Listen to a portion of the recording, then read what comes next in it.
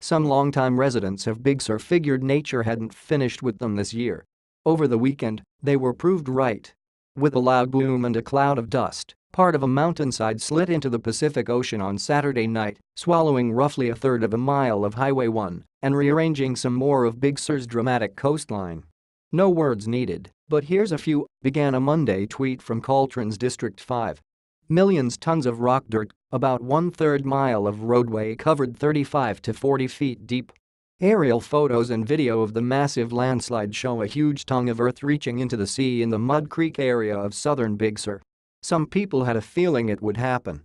Once the land dries it goes more than when it's wet, said Megan Handy, whose family owns Treebones Resort, about 2 miles north of the slide.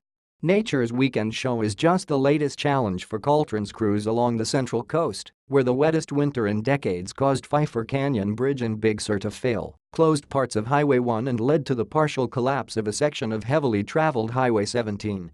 Unprecedented would be a good word to use, Caltrans District 5 spokesman Jim Shivers said of all the damage. Things are better now, but we were basically working 7 days a week from early January through early April. Your cell phone was sounding off day and night 7 days a week.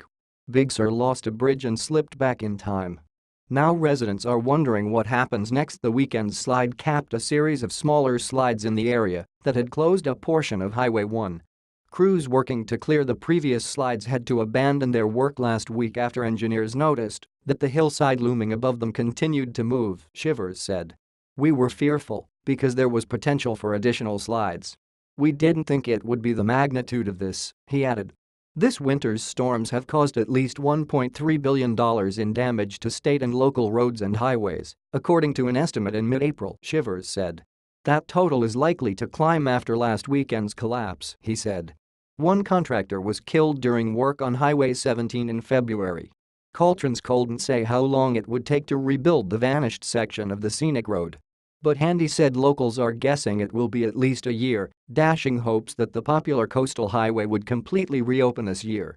The highway's not even there under it. The whole mountain just slid, she said. Although storm damage closed Highway 1 north and south of Treebones, the resort has remained open because guests can reach it from the east by driving a winding mountain road.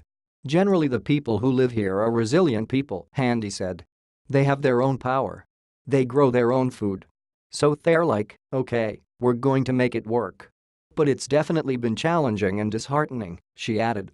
LA bus ridership continues to fall. Officials now looking to overhaul the system 8:45 p.m. This article was updated throughout with additional details. This article was originally published at 10:50 a.m.